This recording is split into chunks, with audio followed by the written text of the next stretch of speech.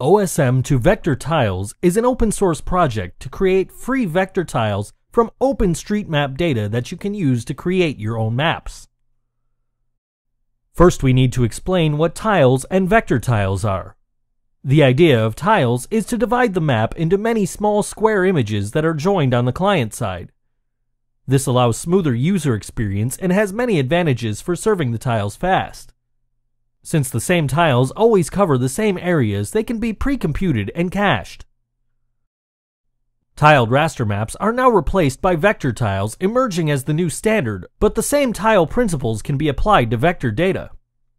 Since clients are now more powerful, it is now possible to render the map on the device itself and only send the actual polygons, line strings, and points and their associated metadata to the client, which turns it into a beautiful map. This enables next-generation user experience with styles customized for the user language, resolution, day or nighttime. It also means that now we can create vector tiles only once and let other developers and cartographers style them, which is the goal of OSM2 vector tiles. You can get vector tiles from commercial providers such as Mapbox, but not everyone can depend on a third party. OSM to vector tiles is an alternative for all those who want true open source vector tiles and complete control over the data. With OSM2 vector tiles, you can host the tiles yourself or use them offline without having to create vector tiles. You can download vector tiles from more than 200 countries and around 700 cities, and you are still able to use the industry-leading tools from Mapbox. You can use Mapbox Studio to design your maps and use Mapbox GLJS to create the best possible web maps.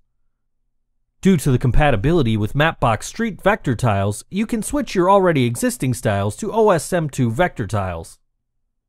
The vector tiles can be used together with the Mapbox mobile SDKs.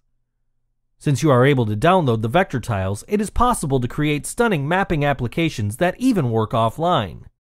You can stay independent but still create great commercial apps. With our public CDN, it's easy to get started with your first map. Visit the Maps page and copy the HTML code of a map style. Create an HTML file and paste the code. Now open the static HTML page in your browser. The displayed map is now rendered by Mapbox GLJS in the browser and using free vector tiles from the public CDN. For production use, we recommend that you host the vector tiles yourself to stay independent. To host the vector tiles yourself, choose an extract and download it. You are downloading an SQLite database containing the vector tiles. Install a tile server like the Node.js-based tile server GL Lite. A tile server is needed to serve the vector tiles via HTTP to web clients. Start the tile server to serve the downloaded vector tiles to the web.